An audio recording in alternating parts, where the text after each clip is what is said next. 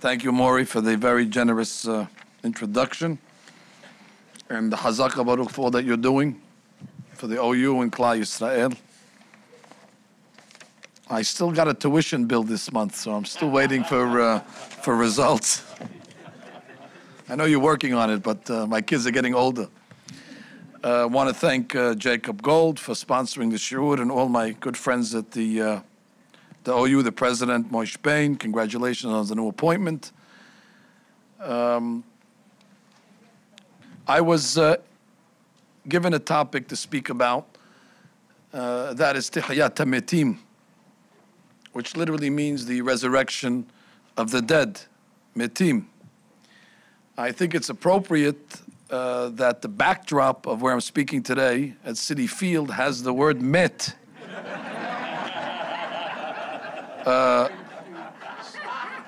Superimposed all over this board here. So I appreciate that they made this special backdrop for my class today. And some will say that the team that occupies this building needs Tehiyat Hametim as well. That being said, very, very interesting topic. Be honest with you, it wouldn't have been my choice to speak about it. I never really went into it. But as a result of preparing for the shiur, I did come across some interesting things about this topic. First and foremost, as an introduction, Maimonides, Harambam, in a classic, it's a must-read, is Perush HaMishnayot, his interpretation to the Mishnah. He wrote a Perush to all the Mishnah. He actually wrote it in Arabic. Later on, they would translate it into Lashon HaKodesh, like many of the books of Harambam. As a matter of fact, many of the books of the old Sephardim were written in Arabic. When I studied in Lakewood Yeshivah, I used to spend a lot of time in the library. And I used to look at old books. And I found an old copy of Chovot HaLevavot of Rabbeinu Bachya, also written in Arabic, in the original. Of course, our families come from Aleppo and Syria, although I don't read Arabic, of course, but my grandparents were able to do that.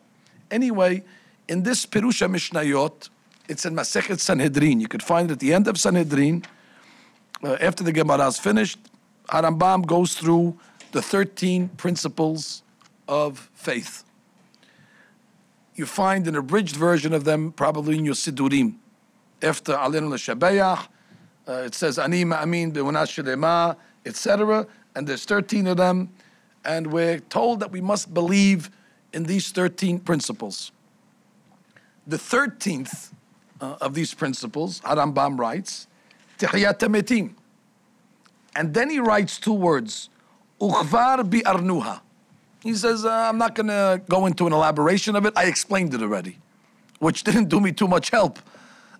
I thought he'd give me the Perush, so I had to go searching in other places of Maimonides' works to see exactly what he says about it. But what caught my eye is at the end of all the 13 principles, וכאשר יאמין האדם אלה היסודות כולם.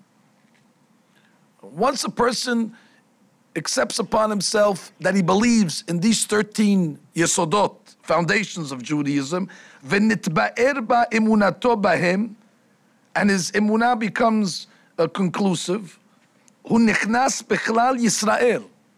Now he has entered the ranks of Yisrael, of authentic Judaism.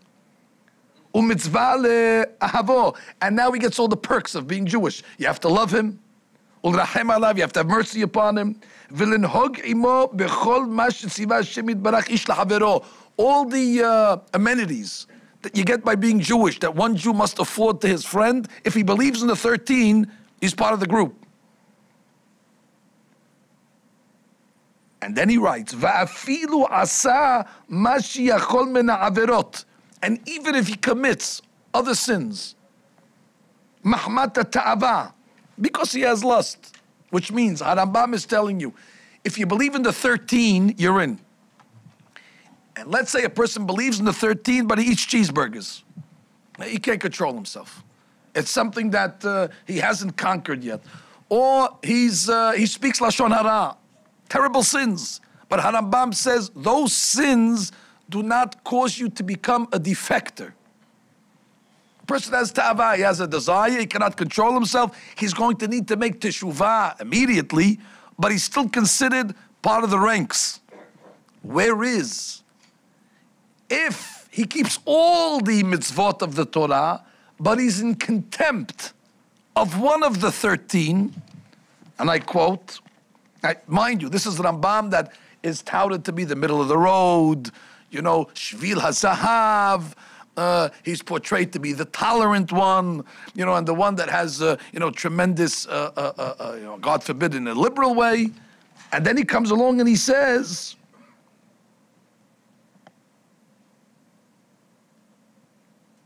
Aval, im nitkalkel le'adam yesod me'ele ha'yesodot.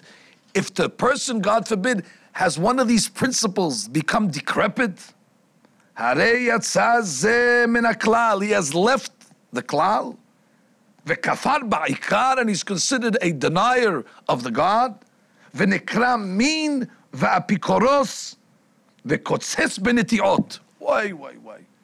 That's a word that you hear, apikoros. When we were in high school, and our science teacher was telling us something about, it must have been evolution or something, and we were kids, and we were always told, when you hear that word, you have to say the word, you have to say apikoros. So he started telling us about something, and we said, apikoros, and the science teacher, I know what an apikoros was, I've been called that by, so no, we got taken back. But here Rambam says, if you don't believe in the 13 principles, you're an apikoros, you're a mean, you're a kofer, you have left the klal. And he goes on to say, mitzvah lesanoto, it's a mitzvah to despise such a person. And all the perks that we're supposed to get as Jews, he loses them. Even if he keeps all the taryag, he keeps kemach yashan, he eats only halav Yisrael, he sits and reads Tehillim all day long. He goes to shul with his talit over his head. He shakes back and forth. But that will not make him Jewish if he's in contempt of one of the principles, which means, I'm not going to go through all the principles today. Obviously, we came to talk about Tehiyat Hametim, but this is a very important overview. You can't believe in something unless you know them. So I would say before you study the Taryag Mitzvot of the Sefer HaChinuch, you have to study the 13 principles of Judaism, and then you have to test yourself and say, do I believe in this? Is this something that is important to me? Is this considered one of my values? And it's not enough to believe. Harambam will tell you have to believe be'emunah shelema. It has to be a complete belief, which means one of these things he's going to tell you over here is, let's say, you must believe that every pasuk in the Torah was given by God and written, through Moshe Rabbeinu. Moshe Rabbeinu did not write anything on his own. Everything was dictated by God, and Moshe Rabbeinu only was the secretary to write down the word of God. That's a principle. And somebody comes along and says, well, listen, I believe in everything, but I believe this one word, in Sefer Bamidbar, Perek Lamed Bet, Pasuk Vav, the word et. It's an auxiliary word. That one word, I have a theory that Moshe added it. And he's wearing a hat, and he wears all the right clothes, and he has his seat sticking out, and he wears two tefillin, Rashi and Abenutam, and his wife sits home all day long baking challah, and doing all perek shira, and shira shirim backwards, and all the stuff that people do that considers them religious. And he just says, I believe in everything. And he's devout. But he just says this one word, et, which is an auxiliary word. It doesn't make a difference here or there, really. It's just a filler word. I think Moshe Rabbeinu added it on his own, but besides that, I agree with everything. Harambam says he's a defector. He's considered out of the ranks with all his stringencies and all his religious, decor. He's considered a mean and a pikoros and a kofer. Wow. So again, I say there should be a movement in teaching the 13 principles of Judaism. And then there should be another movement to convince the student that these principles are binding and that we must believe in them in emunah shelema. Now, according to Harambam, these are not up for debate. This is not up for a discussion, do we believe in it or not? The 13th is Tehiyat Hametim, that the dead at a certain point are going to be resurrected. Although he doesn't write it, He says, Kivar bi arnuha. So I searched a little, and I actually found great controversy. Harambam dedicated an entire letter. Rambam is known for his letters, his igrot. He writes an igeret, and he calls it the igeret on Tehiyat Hametim. And what's the purpose of the letter? It's because he had a student in Damascus that got up in public and said, I studied Harambam's works, and I have concluded, based on Maimonides, that he does not believe in Tehiyat Hametim. Harambam writes in this letter, originally I thought he's an outcast, this student, and I don't have to respond to every student that's going to misconstrue my words. After all, he's batel b'mi'ut, he's batel, he's nullified in the minority. I don't have to answer every person that's going to, misconstrue my words. But then he says, I was told that there's others that have made the same mistake. So he dedicates an entire composition, an essay, to defend his position. And he goes on to say, God forbid. Of course I believe in Tehiyat Hametim. I wrote it in the 13 principles in Masechet Sanhedrin. And over there I said, if you don't believe in it, you're, God forbid, Aminan Apikoros. He said, but I know why they misinterpreted me. Because Harambam's opinion was that Tehiyat Hametim, the resurrection, is not the final stage. Harambam believed that the dead will be resurrected for a certain period of time. The world will continue to exist as it exists now. Olam kiminhago holech. That's after Tehiyat Hametim. The world continues. We eat, we drink, we conduct ourselves. It'll just be a more spiritual world, with Mashiach being the leader. And then at a certain point, everybody perishes again. And from there, we go to a different world that's called Olam Haba. And that's a world of neshamot, and that's where the Gemara says there's no eating, and there's no drinking, and there's no physical pleasure, and tzaddikim sit with crowns on their head, and they just benefit from ziva shekhinah, and that's the world of the gemul, of the reward. So Harambam has two different stages. He has the Tehiyat Hametim, which will last until whenever, and he doesn't like to go into details.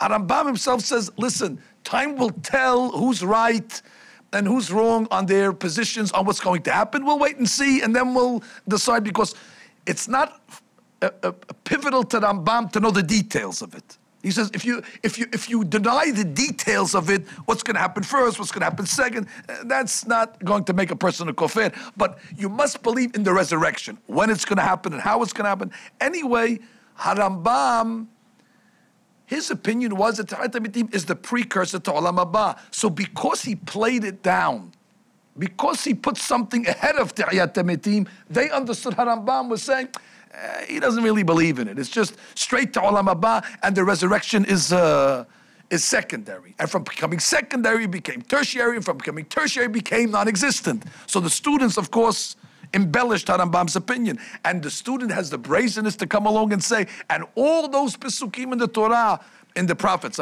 that talk about resurrection, Harambam says it's only a mashal, it's only allegory, and it's only a parable. Harambam is very angry in the letter. He says, Has v'shalom. He says, of course, I do agree that certain pesukim in Tanakh should be read allegorically. And he goes on to list some of them. He says, but the resurrection is not one of them. On the contrary, the resurrection is going to happen like the sun rises. And he says, woe to these students that have misinterpreted me, and I was clear enough that it should be understood. But nonetheless, then he goes on to explain it. And then he says, and if you suspect me for not believing in resurrection, go look at what I wrote in my Mishneh Torah. In Hilchot Teshuvah, in the 3rd chapter, Maimonides writes in his own words, these are the people that do not have eternity. They have lost their share to Olam Haba. Ve'elu she'en lahem helek la'olam haba. And he lists 24 different people. Rabotai, Again, all party excluded, but I would recommend you to read that list as well. Just in case, God forbid, some of your friends that might, you have to warn them. Harambam is very, very severe. If you are part of these 24 groups, you're out. I don't care how much kemach yashan and how much halav Yisrael you're going to ingest. You're going to have a problem getting into the door. You won't even get into the door. And what's one of them? He says, HaKofer b'Tehiyat Hametim. So he says, I wrote that if you don't believe in Tehiyat Hametim, you lose your Olam Haba. And this guy from Damascus is going to come say that I said Olam Haba is one big allegory and it's one big mashal. So let's put that to rest. Nobody should make that mistake of what Harambam's opinion is. Harambam's opinion is, it is a reality. You must believe in it. It's Pashut to Harambam. The only thing Rambam says is it's not the final stop on the train. And there's where Ramban, Nachmanides, argues. Ramban says, no, it's the final stop. Ramban says there's going to be a resurrection, and we're going to get reward, and all that stuff that they tell us in Olam Haba, it's going to be with our physical bodies. And it's going to be a world where we don't have to eat anymore and drink. God's going to, the body's going to become spiritual like the neshama, and you're not going to need all those physical pleasures to exist, and you're going to be able to exist through spirituality and so on and so forth. So there's a big argument here. Is Olam Haba in soul? That's Maimonides. Or is it Olam Haba in body? That's Nachmanides. But everybody says there's going to be a Tehiyah first. There's a third opinion of the Ritva. I don't want to spend too much time on the opinions because, like the Rambam said, we could argue this from here to tomorrow, and then we'll wait till it happens, and then we'll say, the Rambam was right, or the Ramban was right, and he'll be happy to concede to the Ramban because he says it's not important to know the order of things, to know the schedule, what's going to happen first, what's going to happen second, is going to be a world of souls. That's details. It's important to believe it's going to happen. What time on the schedule is going to happen? Immaterial, according to Maimonides. Ritva says there's going to be 2 Tehiyat Hametims. Okay, there'll be a Tehiyat Hametim in the times of Mashiach, and then everybody will go back down again, and then there'll be one before Olam Haba. They'll come back over there in the Gemara in Ta'anit. Kol ha'mitabel al Yerushalayim zoche v'ro'eh b'simchata. Look at that Gemara. There's a Ritva, and he goes into his theory as well. Now, what I struggle, if I were to be teaching this to college kids, let's say, they would have a hard time convincing their professor at Harvard or wherever they study that there's going to be a resurrection. Because that goes against, obviously, all science. How could we explain resurrection? If a body dies, there is no scientific proof that a body will, come back. It's dead. It's a met. But in college, they do accept precedent. If we could show a precedent, even if it's in a different area, but we could show the concept exists in some realm, so then you can't discount the concept and say, well, it's impossible. Well, if we could show a precedent somewhere else, we could then say, well, look, it happened over there, so why can't it happen over here? Just extrapolate a little and stretch your brains. I would say to the scientist or to the professor, well, if you go outside now and look at the trees, you'll see the trees look pretty dead. No leaves, no greenery, and they don't look like they have any life. This time of year, the trees are dormant. They have no fruits, and they are lifeless. But wait a few months, and all of a sudden you'll start to see the first buds coming out of the trees. Now, our rabbis established a blessing in the month of Nisan that when you see the first buds come out of a tree, you must make a beracha. And I always wondered, is that the most important thing, pleasure of life, that you must make a blessing on a new blossom? I'm not underestimating it or undervaluing it, but to go out of your way to find a tree or 2 trees and to make a special beracha, unless the Hachamim were trying to give us an imagery of what Tehiyat Hametim is. And that tree that you thought was very dead, and that tree that you thought was lifeless, and that tree that you thought would never sprout again, you see the icicles hanging from the tips of the tree, and all of a sudden, you see a bud come out. That is Tehiyat Hametim. It's not of a human being, but it's in a tree. And all of a sudden, a month later, there's green, and there's fruit hanging. And that same tree will die again 6 months later, and then be resurrected. So in that sense, there's a precedent to Tehiyat Hametim. The world, the nature of the world constantly goes through a hibernation during the winter, and then resurrects itself. There's a resurrection during the spring.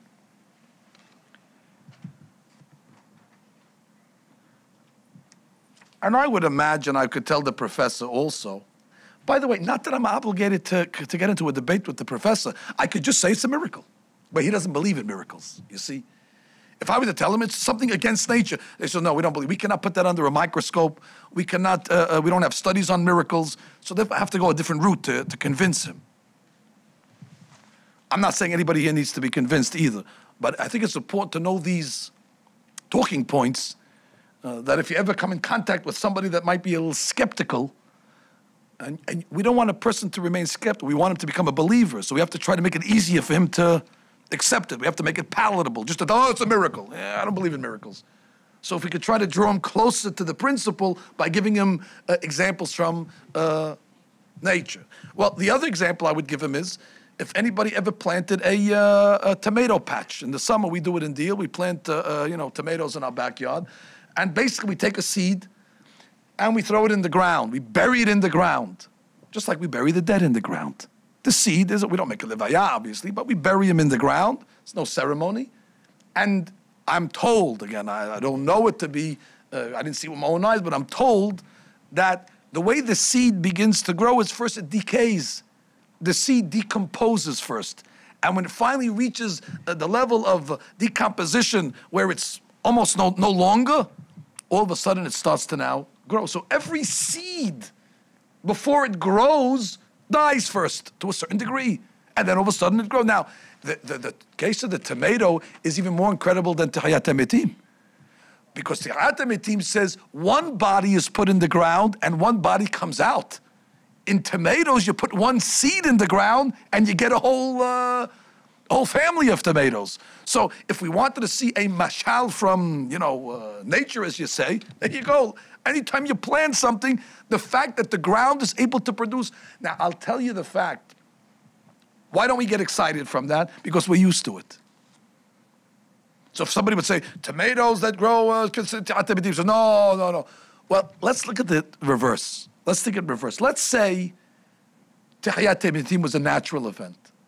Let's say that was the thing. People die, and then a month later, they come out of the ground, and they come back home again. Let's say that was a normal procedure. After people die, it takes a month, and everybody knows. Hang out in the cemetery, you'll see people popping up all day long, and they just go back home, and it's a month until they resurface. Well, we would be very used to it. Nobody would think anything of it. But let's say growing tomatoes was not. And somebody would tell you, listen, you could take this seed, put it in the ground, and in a month, you're going to get 50 tomatoes. Come on, don't what are you talking over here? It's all depending on what you're used to. So since we're used to this form of Tehiyat Hametim of tomatoes, it becomes, Mother Nature, natural, expected. But if we would get used to the other one, so I think God gives us these examples in life in order for us to train our minds to get a little closer to the belief. I have a synagogue in Brooklyn.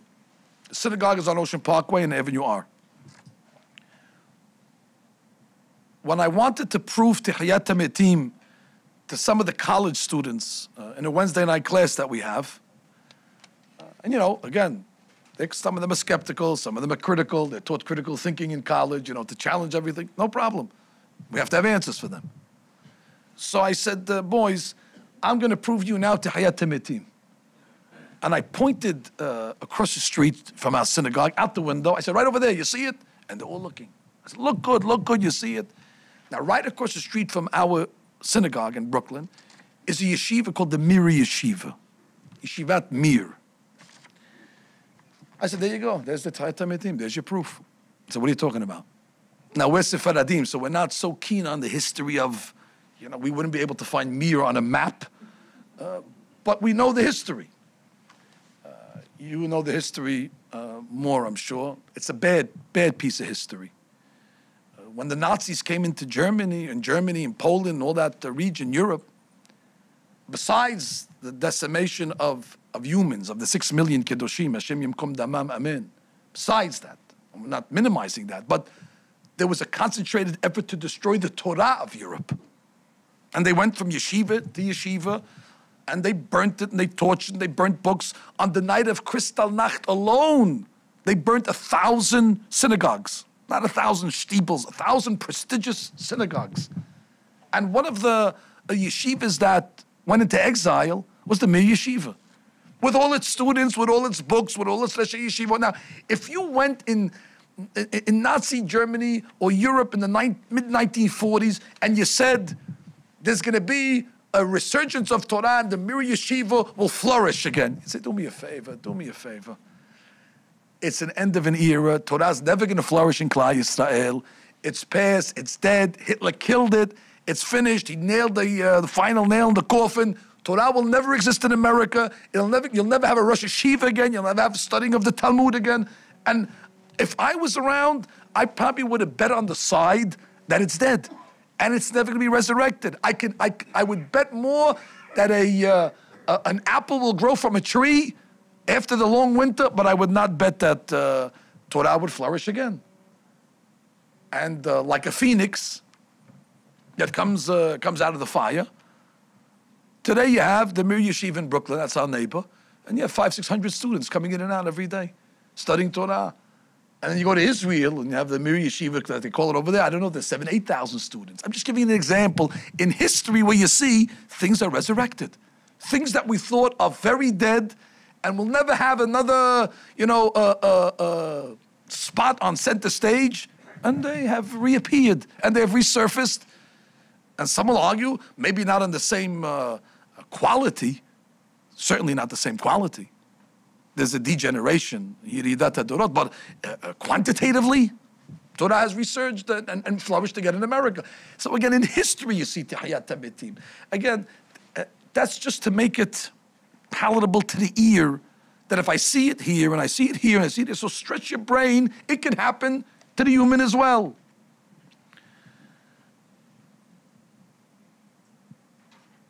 And now, I go back to probably the first person in history to ever introduce the concept of resurrection. Before him, I don't think it was well known.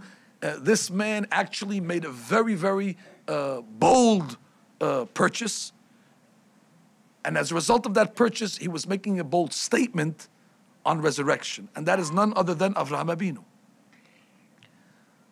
Of course, Avraham Avinu went to Ephron, who had a piece of real estate in Hebron. We know it as the Ma'arat HaMachpelah. The Ma'arat HaMachpelah is one of the holiest sites for us. I'm unable to go to Eretz Yisrael without visiting Hebron. I cannot, a trip is incomplete unless I go visit the graves of the Avot. As a matter of fact, I was just in Eretz Yisrael about a month ago, and I did something that I consider myself and my son lucky that we did it, and I never heard too many people do it. You know, when we bar mitzvah our children, most people bar mitzvah their children by the kotel, and it makes a lot of sense. I was bar mitzvah by the kotel in 1982. It's a great zechut, and I thank my parents all the time for that opportunity. But we all have such a connection to the Ma'arat HaMachpelah. My son Jacob just got bar mitzvah, Yaakov, and I told him we're going to take you to the graves of the Avot, and we made his bar mitzvah in Ma'arat HaMachpelah, Parashat Hayesara, the week that Avraham Avinu bought the cave, at the grave of Yaakov Avinu. And to see my son Yaakov and his namesake Yaakov, and you take a picture by Tziyun Yaakov Avinu, incredible, incredible. And you say this was bought, I don't know, 3,500 years ago by Avraham Avinu, and he paid a heck of a lot of money. So the Malbim on this piece comes along and says, what was Avraham doing? He says in the olden days, they buried their dead, but temporarily, just until they decayed. And once they decayed, they would, reinter the body and take the bones and the whatever was left and just discard them. There was no such thing as a cemetery. There was no such thing as a permanent burial. It didn't exist. Why would there be? If there's no afterlife, if there's no resurrection, so then burying becomes it's a non-event. Why would we waste money to bury something? It's waste. So yes, maybe out of respect, we just put it in the ground till it decays, but why waste ground? We would dig it up again and then discard it in the ocean, or just burn it, or cremation, which is very common to people that don't believe in resurrection. He says in those days, nobody believed in purchasing a permanent plot, and here comes Avraham Abinu. So Ephron says, here, take the plot, because he didn't understand what Avraham Abinu was. He says, take the plot, go bury your dead. Thinking that he'll bury Sarah, and then a month later, unbury her, and everybody lives happily ever after. And all of a sudden, Avraham Abinu comes and says, no, I want a permanent place. And it has to be prestigious. And Ephron is going to tell Avraham, what are you talking about? And listen to the Lashon of the Malbim. Lashon of the Malbim, he quotes the Midrash. How much ink was spilled on this episode?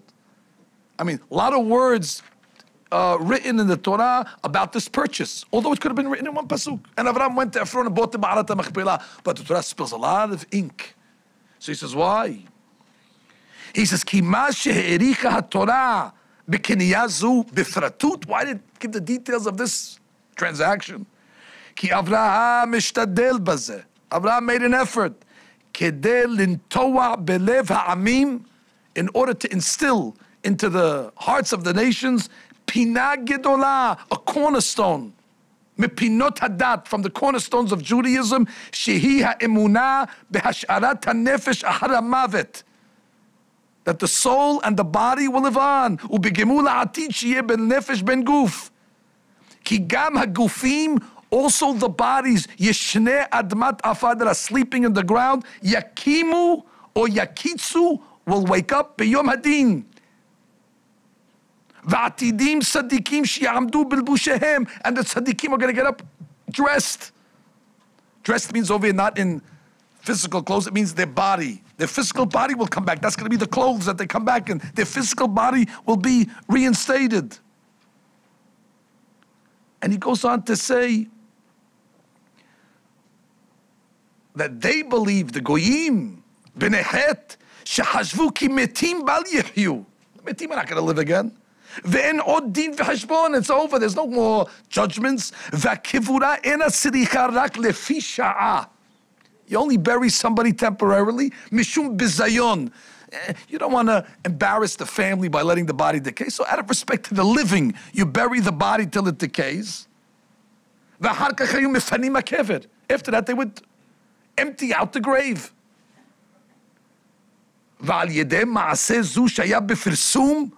Avram made sure that this was done in front of all the landsmen.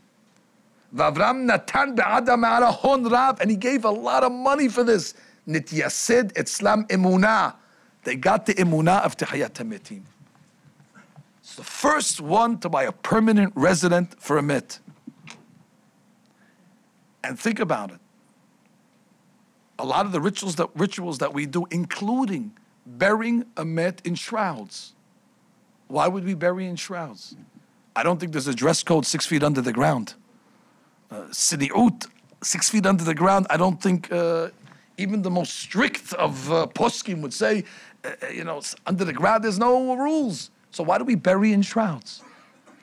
And the Zohar Kadosh clearly writes, because at Tehiyat Hametim we believe that when they come up, at least they should have something that they're wearing. There should be a dress. So just that simple practice of tachrichim implies to us that there's going to be a time where these metim are going to come back.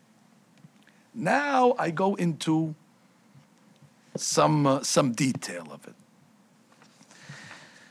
I found an incredible Zohar HaKadosh. The Zohar HaKadosh writes,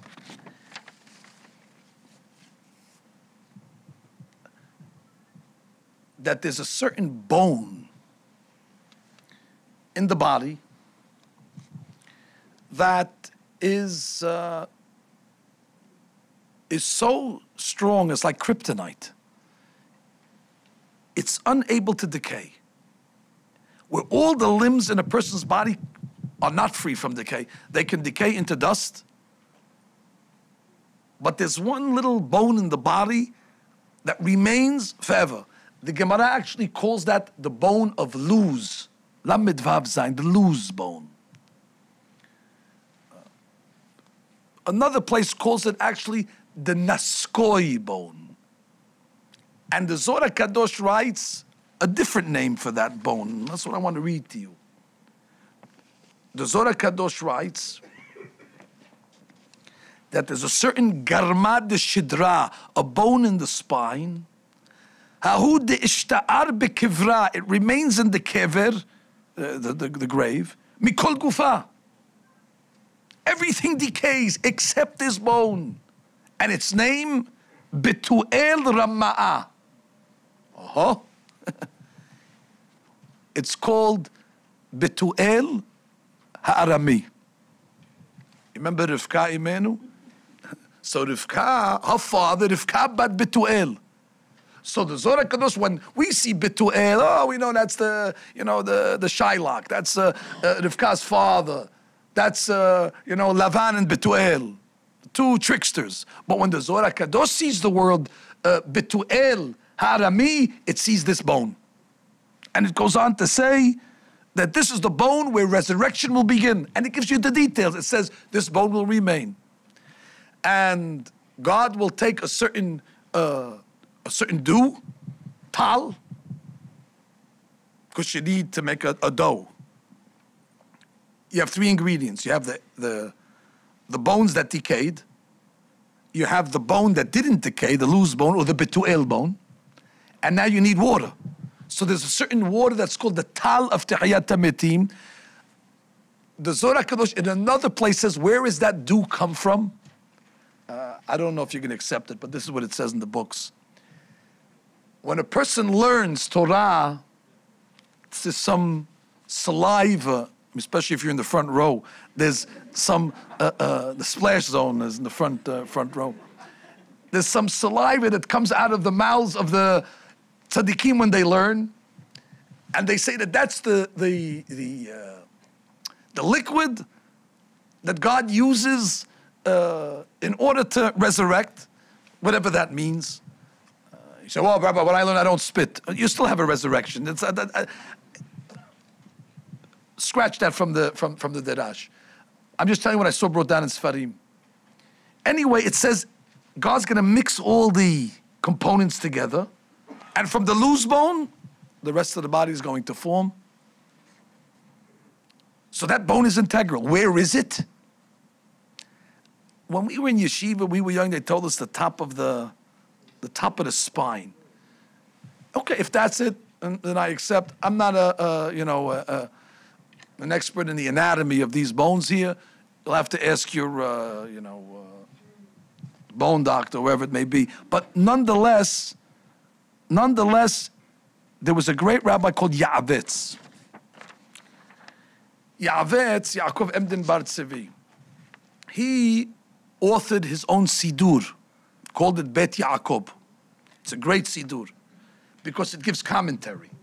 And he has commentary on Motzei Shabbat, introduction to the Seudah of Melaveh Malka, the fourth Seudah. And in this paragraph over here, he says, I quote a little, he says, Kishra'iti besefarim, I looked in the books, and I see Devarim, Odot ha'etzem haluz shel shidra. I see all this lose business. V'yesh shekar'u naskoi, and some call it naskoi. And then he says, it says in the books, she'eno nehene mishum achila ki im mizu ha'seudah shel motzei Shabbat. Oh. He adds a fact that bone gets no nourishment from any food that you eat. The only nourishment it derives is from the food that you eat in the Melaveh Malka Seudah Revi'it on Motzei Shabbat. So he goes on to say, Ve'amru, and they say, Shemimenu binyan guf adam. And they say that the human is going to be resurrected from that. Ve'achu lebadon nishar b'keber. And it's the only bone that remains in the grave. Ahare kabon, after the decay of atzamot haguf. Ki mimenu tathil hatehiyah. The resurrection will begin from the luz or the naskoi bone. V'yoter mizeh gedolah. He says, and even more shocking, kishelamati b'midrash, and he quotes the Zohar, shenikra betuel rama'ah. It's called betuel, the crook.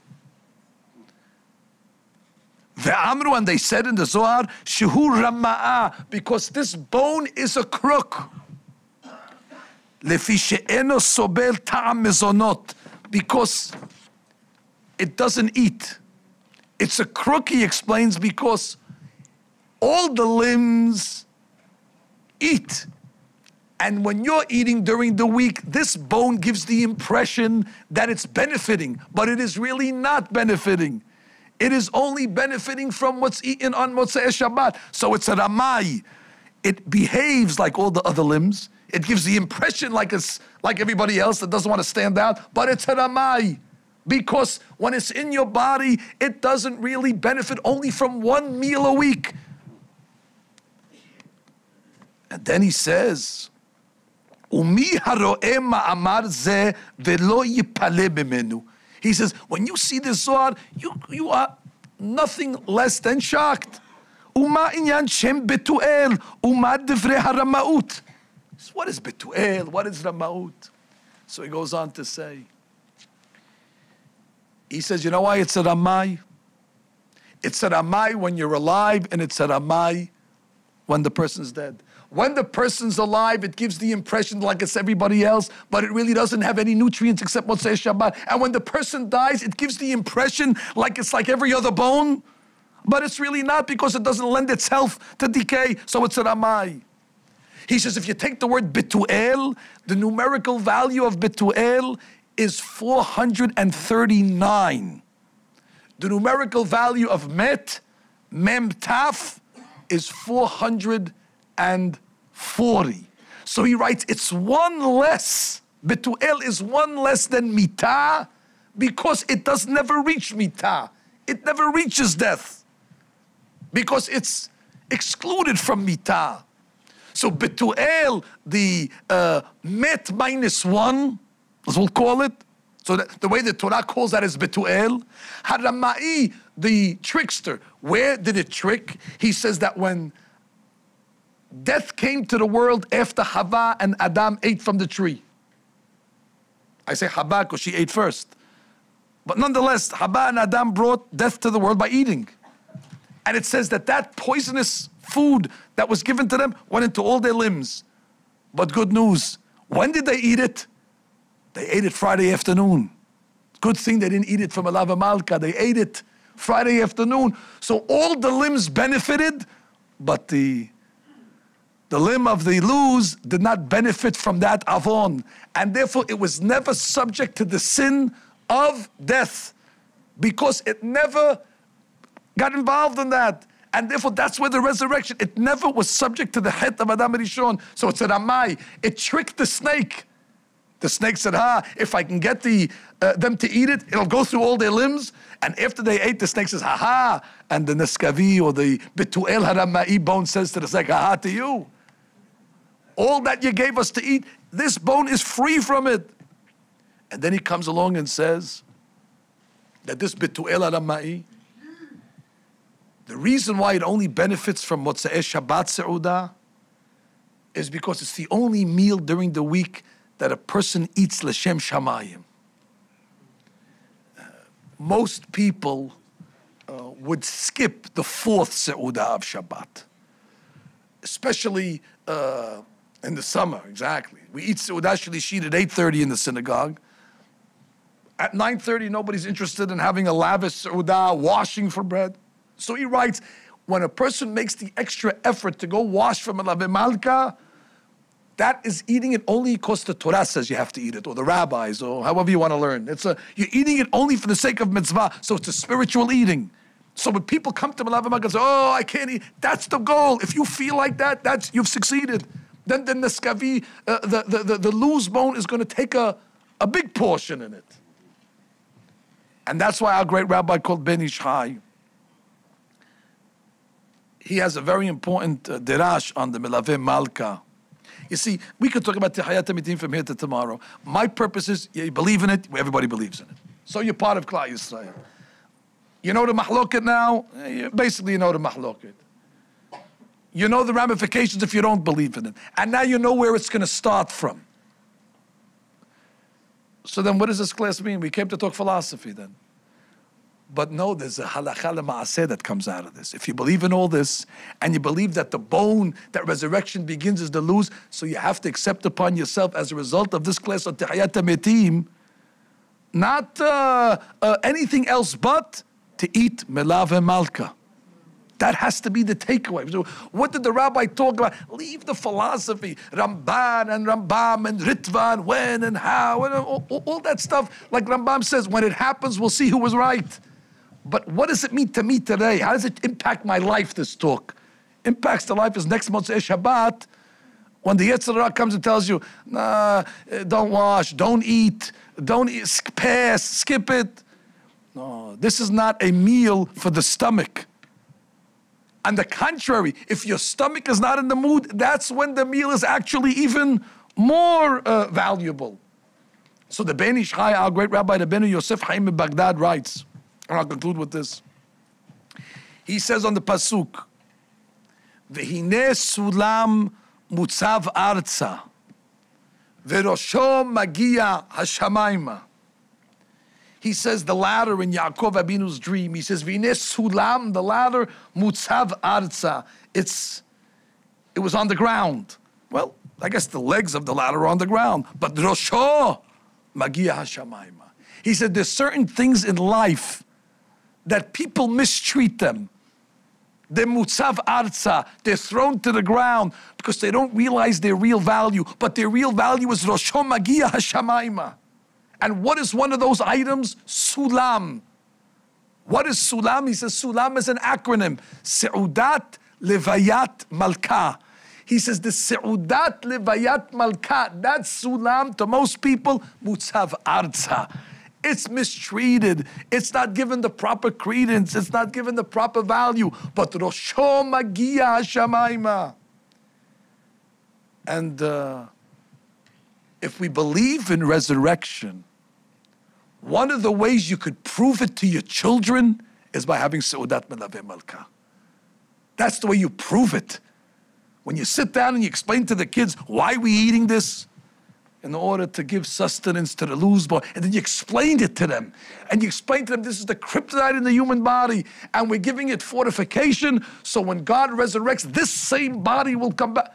What a lesson. And that's why we call it Seudat David. Because David Melech Israel, Hay v'Kayam. David represents this concept of Hay v'Kayam, of eternity.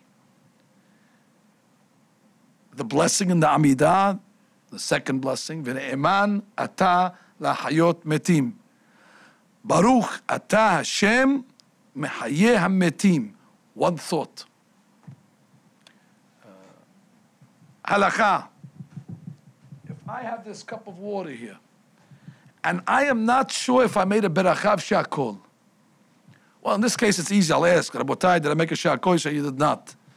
Baruch atah Adonai Eloheinu melech haolam shakol yom baruch. But let's say I'm alone and I legitimately have a doubt if I made a barakah in this glass of water. What's the rule? Well, we have a famous rule, safek berachot lahakel.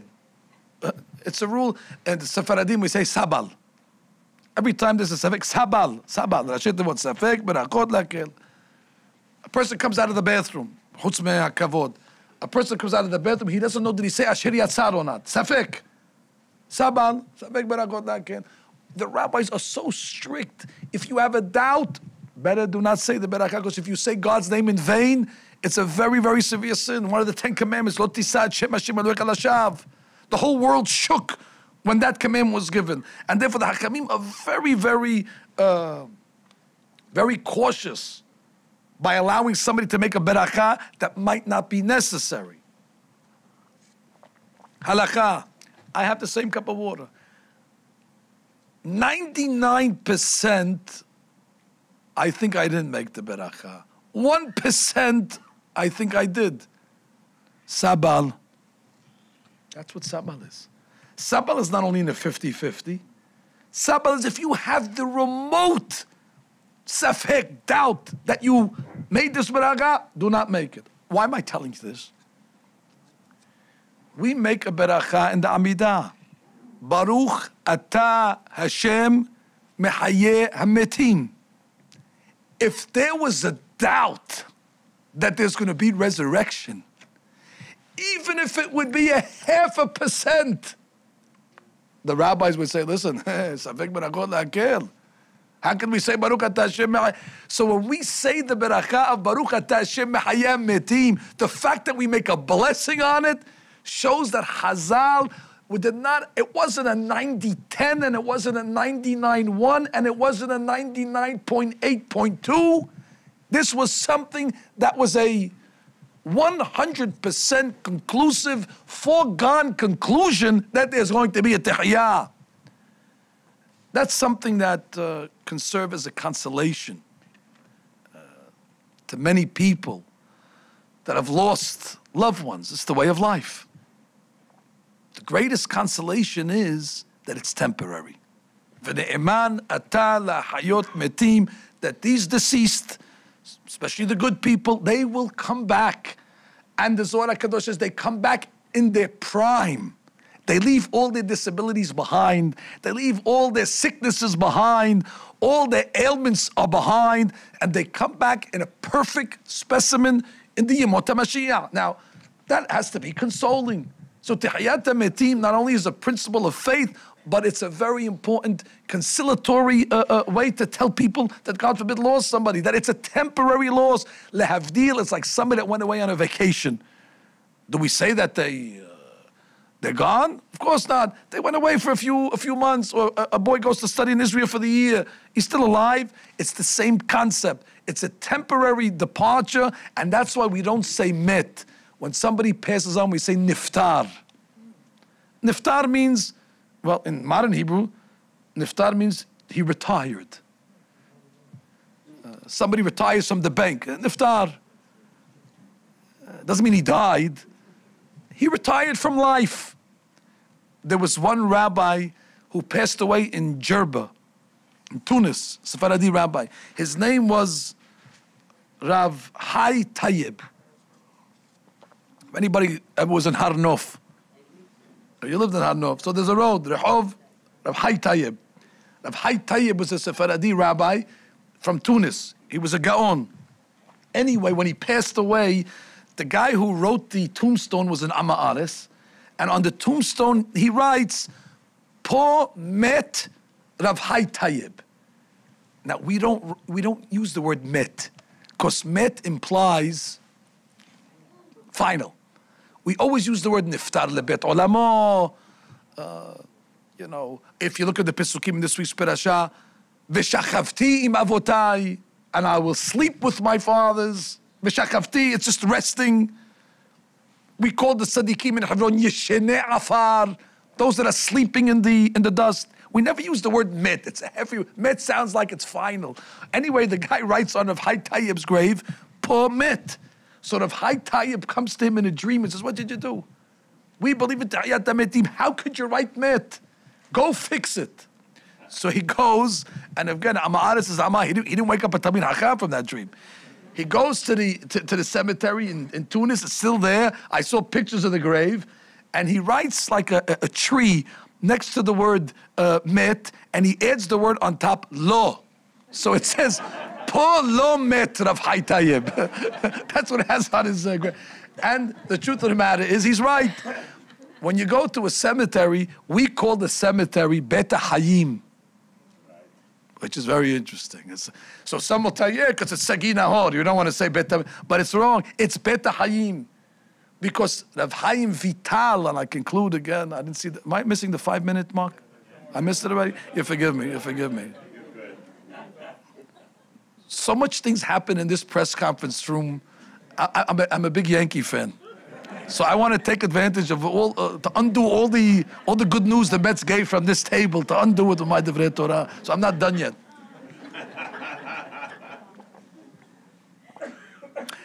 Anyway, Rav Chaim Vital writes in his sefer called Otzrot Hayim, in a Shaare that he calls Rapach.